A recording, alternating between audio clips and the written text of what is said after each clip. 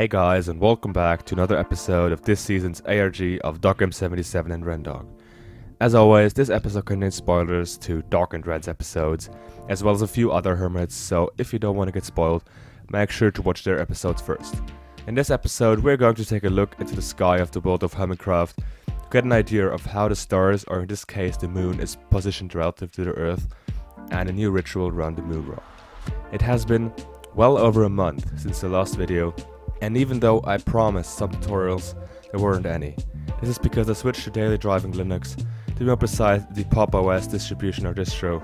This took me quite some time to set up, which I don't really have a lot of right now. Therefore, don't expect any changes to my upload plan anytime soon. Anyway, with that out of the way, let's start with the moon situation on Hermitcraft. As most of the hermits have pointed out in their videos, the moon has been getting bigger and bigger over the last few weeks. After the enlargement of the moon had been noticed, some hermits questioned the origin of its size. Most of them say that the moon is coming closer.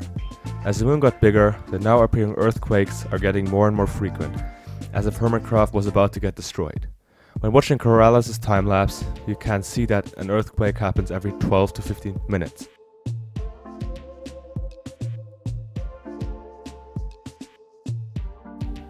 Doc, on the other hand, believes that the cause of HERMATRIX vibrations is gravitational waves, as they can be felt in the sky too, so the Goatfather. Gravitational waves are an, in my opinion, spectacular phenomena that need a mass to accelerate and propagate as a wave in the opposite direction of their source mass at light speed. The theory was first proposed by Henri Poincaré and later approved by Albert Einstein. All in all, it is a mind-blowing concept.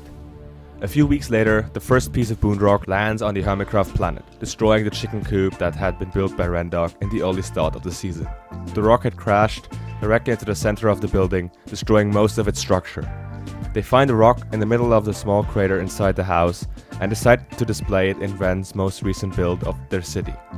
After they put it in place, floating above some lit candles, Ren notices some mysterious noise coming from the moon rock. It becomes obvious that this is Morse code.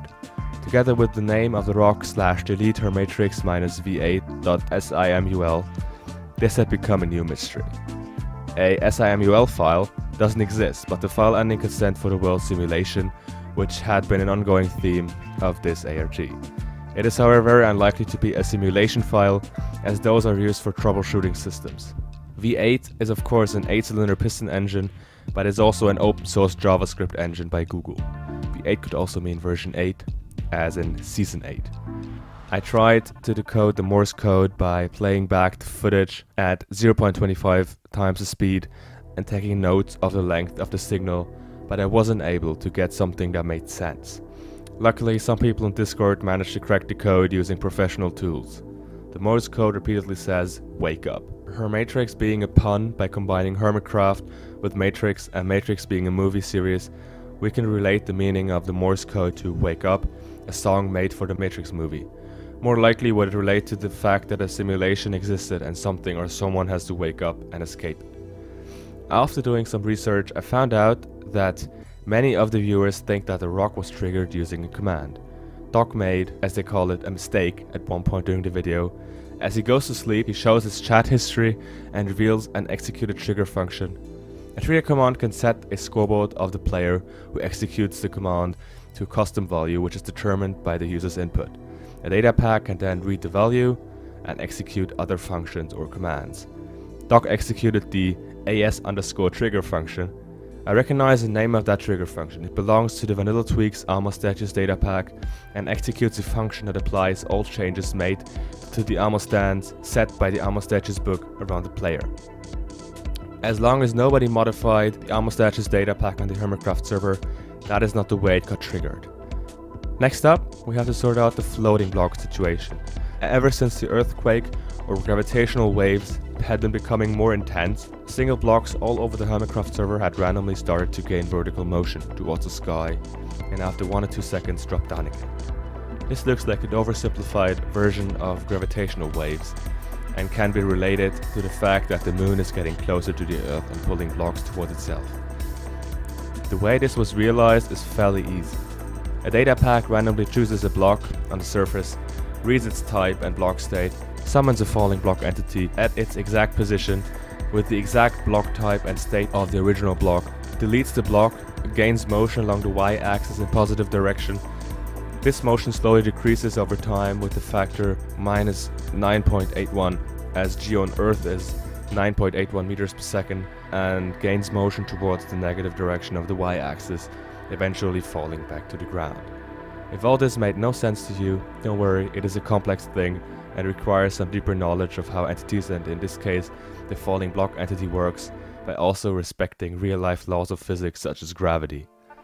After asking the hermits on the Hermitcraft Discord server if they had seen floating blocks lately, their response were for Doc to go to sleep. He then meets up with Cupfan and they observe a bunch of floating blocks. The fact that nobody noticed any floating blocks before could mean that they only happen around Doc and possibly Ren. This would of course lead to the fact that it is definitely related to the HERMATRIX if that hadn't been confirmed before already. The last and very important thing Doc does in this episode is to walk into one of Ren's rituals around the moon rock. Doc hears Ren whispering and not responding to him, and after he stands right next to the moon rock, Ren turns his head towards him and tells Doc that the rock was speaking. Doc found this weird and unrealistic and walked straight towards the rock until he hears it too. The rock says something similar to, "I must have them, can't wait longer," and Ren adds that HERMATRIX OCTA has spoken. All of a sudden his screen freezes and is fixed to the moon rock until it starts glowing. Doc had turned into some sort of wizard just like Ren had, and they both immediately know that they need Mumbo's head to be the first of HERMATRIX OCTA's head collection. But I'm afraid to say that that's it for this recap. Don't forget to subscribe and like the video, and of course leave a comment. See you until next time. Bye bye.